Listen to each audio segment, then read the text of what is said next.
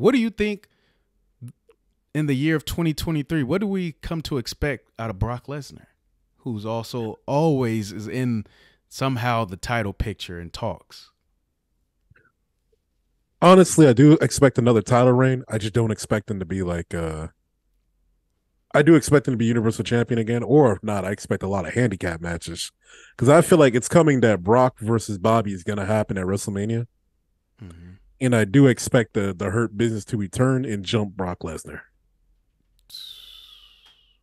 Well, that's what I expect from not Bobby, Brock Lesnar this year. Mm. And then we got also, I'm gonna throw out another name, a name that we have completely forgot about because he's been injured. The Legend Killer, Randy Orton. What do we expect from Randy Orton in 2023? Retiring. Oh, oh, man, we got it's so much to like.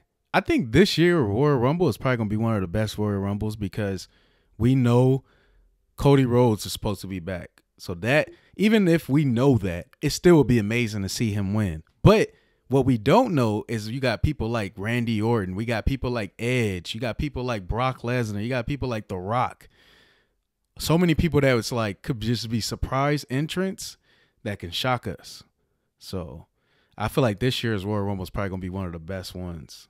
I'm thinking about like Sasha Banks, Naomi, and Beth Phoenix coming out the cut for the Royal Rumble as It's, well. exactly. I just hope they don't do nothing stupid like, all right, well we know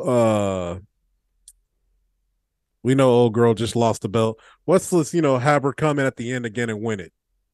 Man. Oh, man, that'd hurt so much.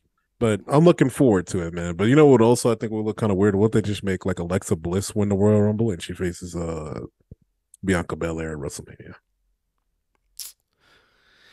Ooh, I mean, I just watched.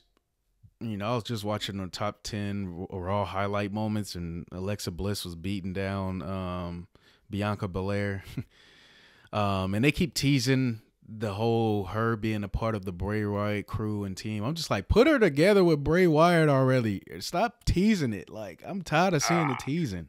We need the slow build up, man. You can't just give your cake and have you eat it at the same time. Nah, you gotta wait for it, man. You gotta eat Man, dinner first, man. we've been seeing this tease for too long. It's like, how long y'all just gonna keep teasing it? It's like, Hey, they've been teasing fans with Bray Wyatt in a wrestling match for months. I'll just say, y'all waited that long. Y'all could wait a little longer.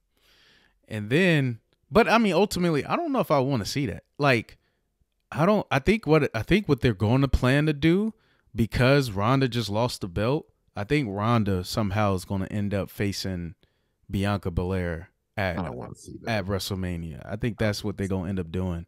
I don't want to see that. If Ronda gets in this picture, I got to see Ronda get folded by Bianca Belair. I don't want to see Ronda versus Bianca. I don't want to see that. And then, because I mean, right now, I wanted to see Ronda versus Charlotte, but they made Charlotte the SmackDown Women's Champion super quick. So it's like, we probably ain't about to see that. So And isn't Becky Lynch on Raw right now? she is. So Becky Lynch and Bayley. So those two may have a possibility of facing Bianca Belair, but Sasha is the real one I really want to see make that return. This should be Sasha's year. So, What if, what if like Sasha wins the New Japan World Women's Championship, then slides in, and I'm like, I'm gonna win the WWE Championship as well. she's like, and she submits her legacy like, I'm gonna be the GOAT just like that.